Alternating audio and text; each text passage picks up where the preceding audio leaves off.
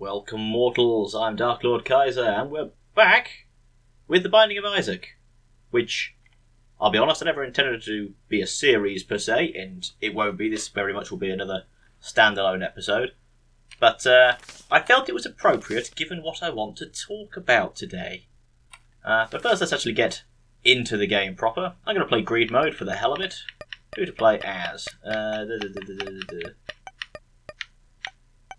go with Kane, he says, picking one basically at random. I don't think it's going to matter. I'm probably going to die very quickly. So, as I alluded to, I have a purpose for coming back to Isaac. Now, the last time I played Isaac on the channel, it was because a video had come out on the Game Theory channel, of which I do enjoy following, about DEFY Media basically going bankrupt and in the process screwing over a large number of its clients being YouTubers, because it was a MCM, a multi-channel network, and that was the dribble shot, nice. And that was their business model. YouTubers work through them to copyright their material. So, if we take the Game Theory channel as an example, so I'm just, if you're wondering what I'm doing here, I'm just looking around, seeing what I need to get. If we take Game Theory as an example, they make a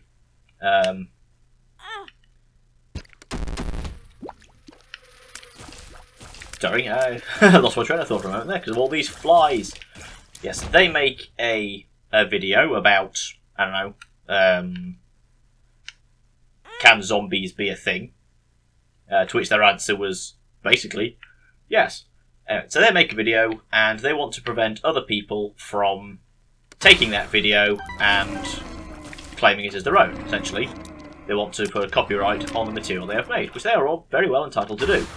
Now, the only way to do that through YouTube at the moment is through these multi-channel networks. I don't know why that's the case, I just know that is what they need to do. So to protect their original property, they need to have these multi-channel networks. So they had worked with DEFY Media. Oh, wow. I'm going to go with someone with a bit more health, I think, for this. So they worked with DEFY Media, the multi-channel network, who then, as I mentioned, immediately pretty much went bust. And the way multi-channel networks work, for lack of a better description, is that instead of you using their services and then paying them for that service, damn it, need a bomb for that, from your earnings, they take your earnings and then take their cut out of your earnings before giving you what's left. So, the example that Mr. Matt Pat gave in his original video was if instead of you paying a plumber to fix your washing machine, he went to your place of work, took your paycheck, and only gave it to you after he'd taken the money out that he wanted, that he needed rather for his services. And it's a subtle difference, but it does actually, does affect things, because the company went out of business, and all of the money of all these YouTubers that they were working with was sat in the DEFY Media account. But as we've said, that wasn't their money. That was the YouTubers' money that DEFY Media was supposed to take a cut of. Now, DEFY Media's assets are being handled by a bank company known as Ally, which I don't think exists in this country as far as I'm aware, or if it does, it doesn't operate under that name, so I don't know much about Ally as a company. But as a result of the previous video, Ally finally released a statement about what was going on.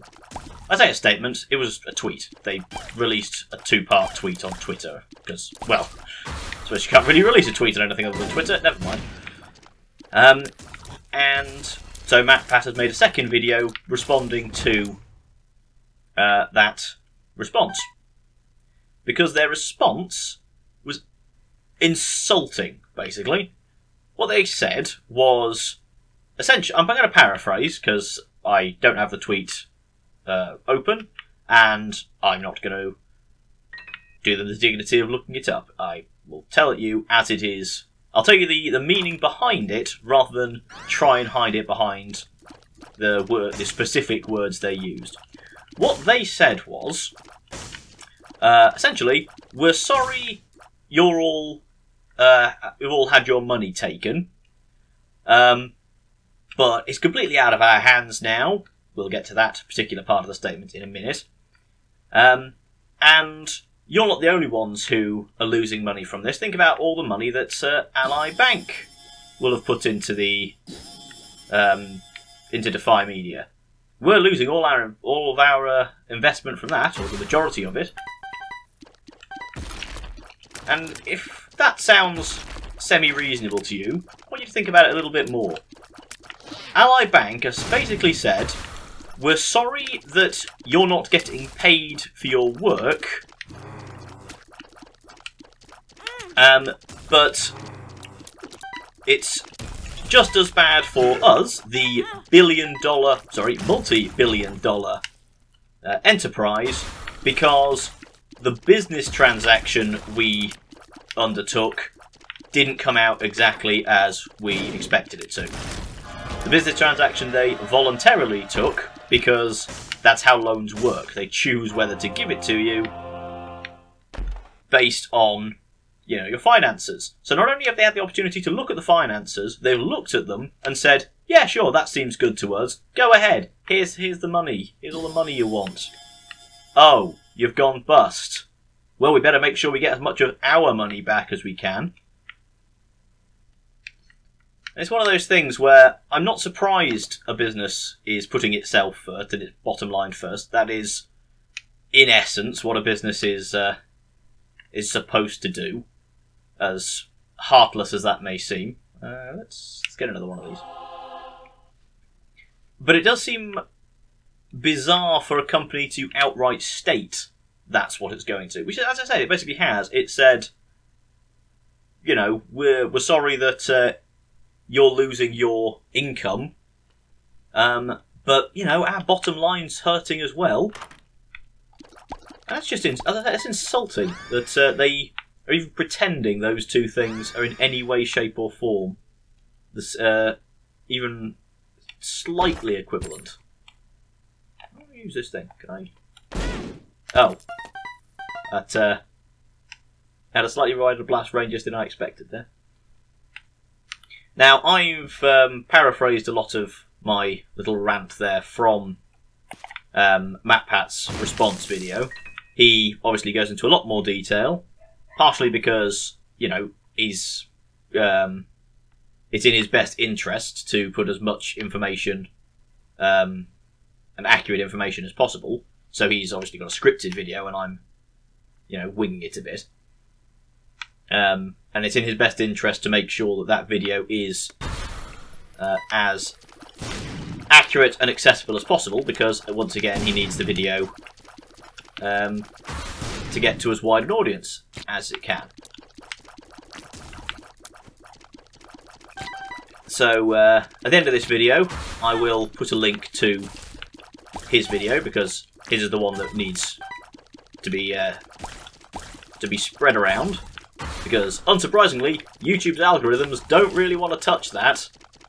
Since, as I said, they're the ones who insist people use MCMs in the first place, and now they've got a big story about an MCM that's screwing over its creators. The algorithm's not going to want to prioritise that very much, so...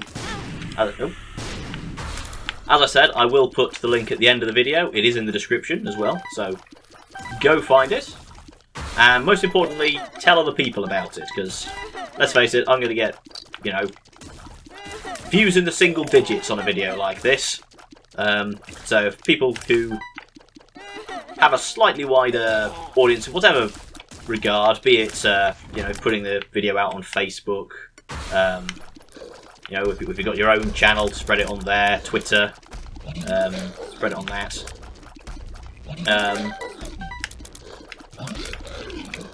I did send a what are they called?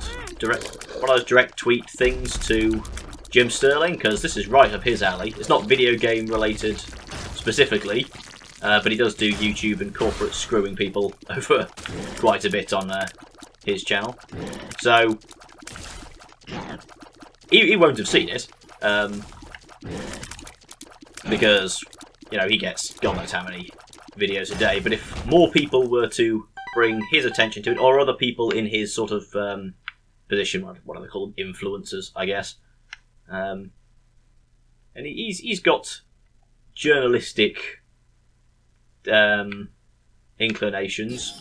I don't know exactly what he would describe his job as, but let's face it, he does effectively report on news in some way, shape or form. I haven't really been paying attention to what's going on screen. I'm sort of playing on autopilot at this point.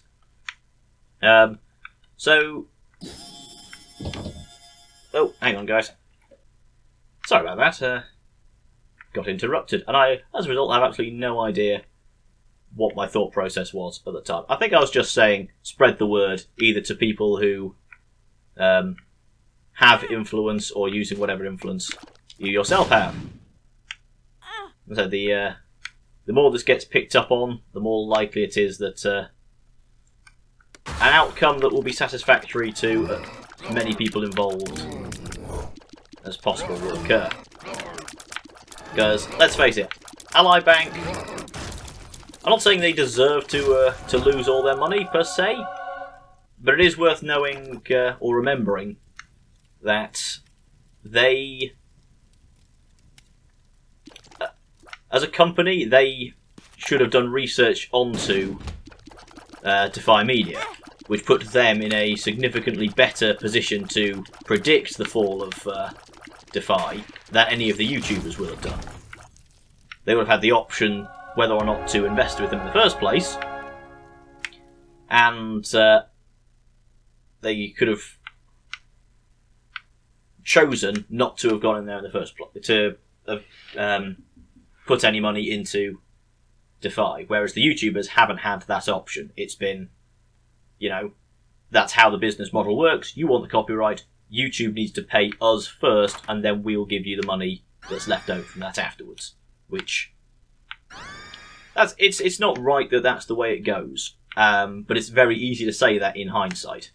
You know, when you're actually in the position of,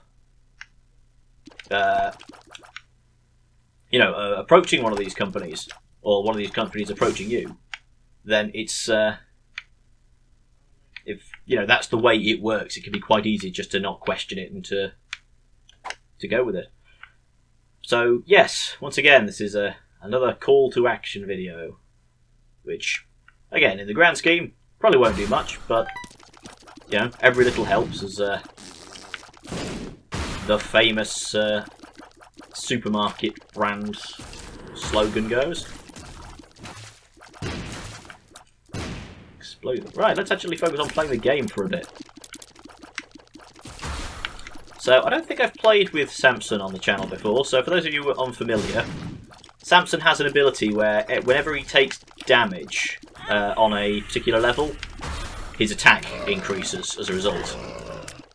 So the fact that I have a lot of health means that, a lot of the red hearts, rather, means that if I was to take a lot of damage on a particular level, by the time I get to the boss, I am an absolute walking tank.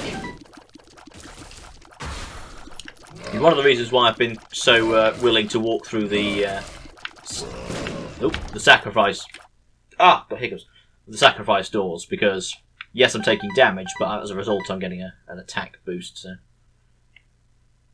I completely forgot about this air raid button of mine. Nope, that's... What's one second? Oh! Ah! I can't remember what you're called. I think you're called the Stain. I don't like you. Go away. You are a badness. There he is.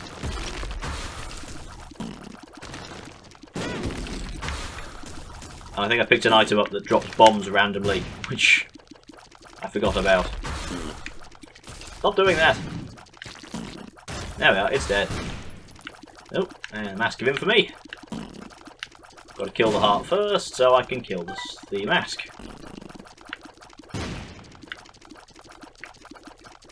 Wow, why is... I'm surprised Samson's dropping so many of these bombs. I don't... Normally when I have this... the little poop bomb power, it doesn't drop bombs quite this frequently, so... I don't quite understand the mechanics of how that happens. Stop being a thing and start being a dead. There we go. Okie dokie. Let's just go straight to the next thing. Oh, 4, and I didn't see what that one was because it's dark, but I'm going to assume it's... Oh, who are you? I can't remember off the top of my head. Pestilence, maybe? Oh. Or perhaps Conquest? The 4 Horsemen of the Apocalypse are all very similar models, and I can't flipping see any of them when I'm got this Curse of Darkness thing on. Cool, right, so that's a damage up. I will take that. What are you two? Bombs and hearts. Ah, you bastard. Right. So, 34 coins. What to get with 34 coins? I'll need a key for the next level. I'm actually alright for hearts for the moment. I think I'll save my turn. That's a tears up item. I'm shooting fast enough. I can't remember what the horns do. Let's find out. Cross tears. Oh, okay, so every now and then I shoot sideways. Okay, that's pretty useful, particularly in a room of this sort of size where I'm frequently going to be dealing with people from every direction to kill. Nice. Coin. Heart. Oh, almost didn't see that coin here. Curse of Darkness almost made a fool out of me. But I don't need a curse to do that. I'm perfectly capable of making a fool out of myself. Yeah, righty. Into the womb. Yeah. As levels go, the concept of the womb is rather a strange one. Oh, I spit razor blades occasionally now. Nice. Did you think about the design of the levels in the main game? You fight your way down to the basement until you fight Isaac's mother. At which point you then move into the... When you've defeated Isaac's mother, you then move into the womb levels. Which... You found your mother, who is mainly, I remind you, represented by a singular leg. Oh, bed, that's a full heal if ever I need it. Ooh. I could really make use of these doors. But, oh, no. We'll get to the bosses and see. If I use up all the grey hearts by the time I get to the bosses, then I can lower myself down to basically half a heart. Because all that damage... Oh! What? I appear to be immortal, I don't know why. What just happened? That was weird. I don't know what caused that effect. That's strange. Anyway, train of thought was that before I fight the bosses, I can use the sacrifice doors to lower my health to minimum. All of that damage will then cause the Bloody Lust perk, or whatever it is that Samson's default is, to maximise his attack, meaning I could do so much more damage to the final bosses. Unfortunately, not really much point, because I have got full health. So we'll do it with the... if I need to. I'll do it with the final guys instead. Because I'm shooting so fast and so hard at this point that it doesn't really matter if I boost my attack much more. That guy's dead. That guy's dead. Next one. Oh, war again. Ooh, 2 wars. Alright, there you are. Seriously, why is this... why is it pooping so much? It doesn't usually do that, the little poopy bomb things. I mean, he's dealt with them... As I said, I've had this ability before, and sometimes it can go for absolute ages between the explosions going off, to the point where I've forgotten I have the ability and get caught off guard by the sudden explosions. So as I said, they just pop wherever you are. So if you don't move sharpish, you just do get a hurt on. Nope, there we are. I hate... Oh, I'm awful again. I don't... What's causing that? Oh, maybe... Is it the horns? The little...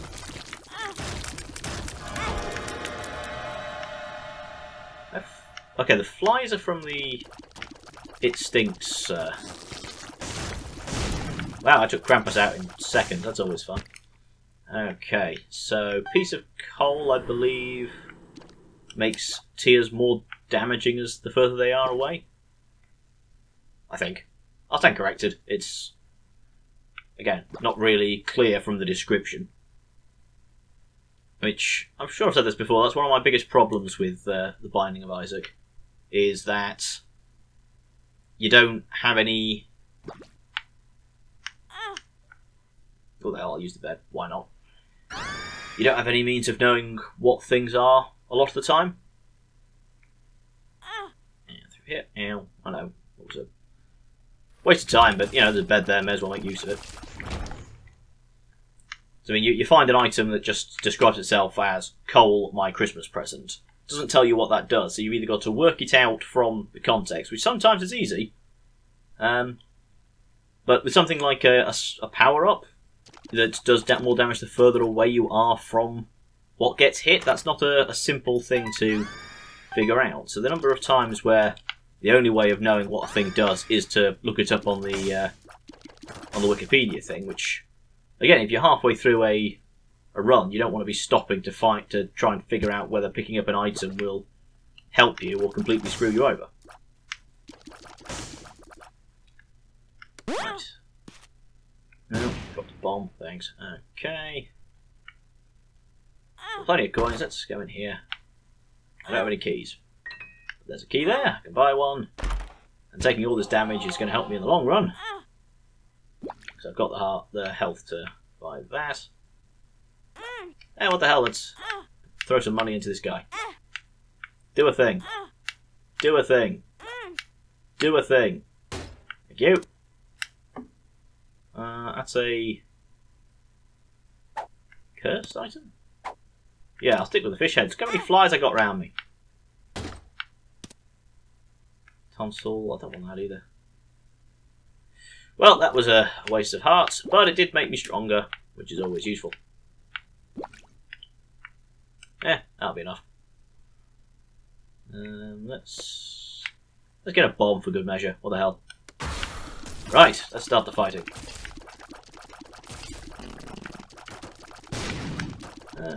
Righty-roo. I could do with a better active skill. I don't really like the air raid thing. Oh, what's this? You never miss your goal. Sure, why not? Let's make my move psychic as well. Free heart, I'll take that. Oh, it's over there. I was wondering why I wasn't going on to the next level. It's because there was a bloody destructor skull up there. Stupid lightning buggers. Oh, invisible are you? Well, you're dead now. How did that help you? Yeah, lots of things. So I don't know whether these things are just really resistant to attacks from the front or whether they are completely immune to them, but it's still irritating either way. Collect all the coins. Let's get rid of that. Ah, it was one of these. And pop up. And die. Bosses, please. Oh. Oh, one dead. Ah, it's close, so he's not taking as much damage, but he's dead as well. Whatever. Next. Hey, Krampus! And you're dead. Krampus again. And who are you? Dark one? I don't know. And they're both dead.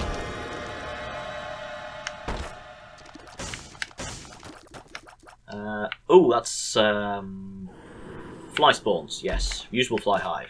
I do like me some flies. Hey, don't go away, go away. Bad, bad. Stupid bomb. Right. We're on to the next level, I guess. Oh, actually, let's double check the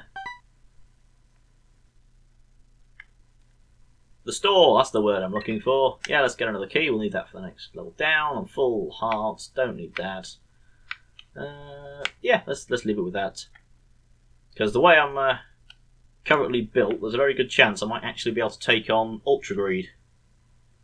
I'm not betting huge amounts of money on that. Ultra Greed is an absolute beast. There are times where the only way I've been able to beat him is just by getting the absolute perfect combination of items, so I end up with a massively overpowered character. Like I am, there's one ability that if you don't move, you can't take damage, and there's another ability where there is a sort of ring of damage around you constantly. I think I mentioned it once before, thinking about it. But I once beat him by walking to the centre of the room, standing still so I couldn't take damage, and just waiting for him to walk into me enough to defeat himself. I bought a key on the previous level. I forgot. They don't have key door rooms on this one. Oh well. Right, let's start fighting things.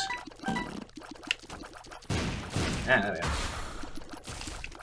Problem is with these rooms is that they are so big, it can be quite easy to have an enemy and not actually know where they are just because they're out of sight somewhere. And when you're trying to keep a distance so you can maximise your damage with the coal item, put your head back. There we go. Die. I hate these stupid little walkie skull things. Because they don't take damage unless the red thing's up, but they don't put the red thing up unless they're close enough to you to actually do damage. Okay, I'm surrounded by Pride. That's who it is. Well, he's dead. That laughing means that... There we are, Mom's hands popping down. And they're full of spiders. Because why the hell not? Jesus wept. I mean, yes, okay, taking all this damage is good for, you know, boosting my damage. But when 20 enemies pop up at once, it's quite disconcerting. Wrath, go away. Right. Okay. Pick up all the coins. Not that I think I had any reason to use them, but let's go into here. Yeah, let's bomb it. See what happens. Next to nothing. Whatever. Half a heart. There. Can't remember what some of these things do. Let's top the health up. Fight whatever this thing is. Daddy Longlegs, I think. Oh, and he's dead. 3 ragmen. 3 supplies. Why the hell not? And next. Why is it? Oh, oh wow, there's lots of them. Lots of not pin. I don't know what these things are called. Well, they've got an Archon. Whatever they are, they're angry at me. Oh, I'm immortal again. Where's that sort of... I don't know what is causing that effect. I'm not complaining that I've got it. It's a useful effect to have, but I can't remember what these do. I think that's Whore of Babylon, which only kicks in when I've got half a heart. And that is Sin Up, I believe. So that'll give me some black hearts, which will be quite useful going into the final rooms. So yeah, let's take that one. So 3 black hearts would be quite useful. If I take... yeah, I'll take this one as well. So now, if I take all of that damage and get down to half a heart, not only will I have the attack boost from Bloody Lust, I will also get an extra little bit of damage for the last half a heart, which will probably immediately disappear because, as I said, Ultra Greed is a tank, and if he's done that much damage to me, I ain't going to be able to do much with what I've got left. Go away. Oh, righty. Right, Ultra Greed. Time to get my arse handed to me on... I'd say Silver Platter, but I think Ultra Greed would like something a bit more powerful than that. Ah, don't throw bombs. Ow. Actually, I want to be as far away as I can, can't I? Get the...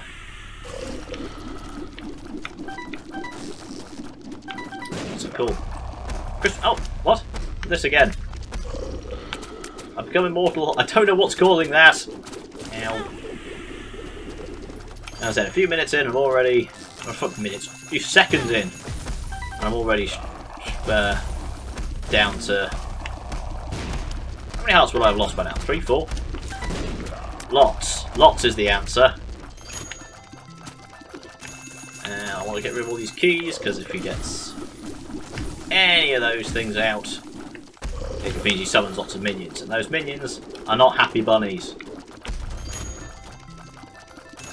Ah. I'll destroy all the keys before they do damage. Okay, I think I'm going to have something coming out. Yep, that's the sound of things unlocking. Oh god, bombs everywhere. Okay. I think I'm getting into the swing of it. I've lost less health getting him from 1/4 to 1/2 than I lost in getting him from 100% to 75%. So, maybe we'll get lucky. As I said, I want to be as far away from him as possible just to really maximise the coal effect. And he's summoning some bad guys. Be gone with thee, be gone with all of thee. Go away, go away, go away, everything go away. We're almost there. Ah, lots of bombs. Ow. Ow, ow, ow. Actually, ow is good because I'll do more damage in the final run where he, I think, is going to completely flip his lid. There we go. Victory for the Darklord. Which I was not expecting at all, to be perfectly honest. I was convinced this would end, well, about as well as the first little run I did with, who was it, Kane? I don't know. Right, let's stick all my coins in this greed donation box. Because when you've got a man made of gold, you need to give him every penny you've got, apparently. Stupid charity box. God damn it, can't I just press a button and put all of them in? Because... I can just sort of hold it, I suppose. Oh, I didn't know that. Okay, now holds paperclip. How useful. Okay. I've never finished this mode with that many coins before. I didn't realise I could just press and hold it. But damn, if I had 10 more, that would have been very, quite a satisfying thing to get to. Well, I've got a bomb I don't need and a key I don't need. Oh! There was a coin behind you! Sneaky little bugger, hiding coins from me. Here, have a bomb. Present from a friend. I've got a key I can't use, but whatever. Okay. So we'll pop into there. And we'll watch the ending, because I don't think I've ever succeeded in any of these things on the camera before, so we'll show it to you, and then we'll call it an episode. There we are. See, Isaac became a shopkeeper for some reason. These endings don't make a huge amount of sense. I will not pretend to understand them. He's a happy one, though. Alright, that'll do. Bye.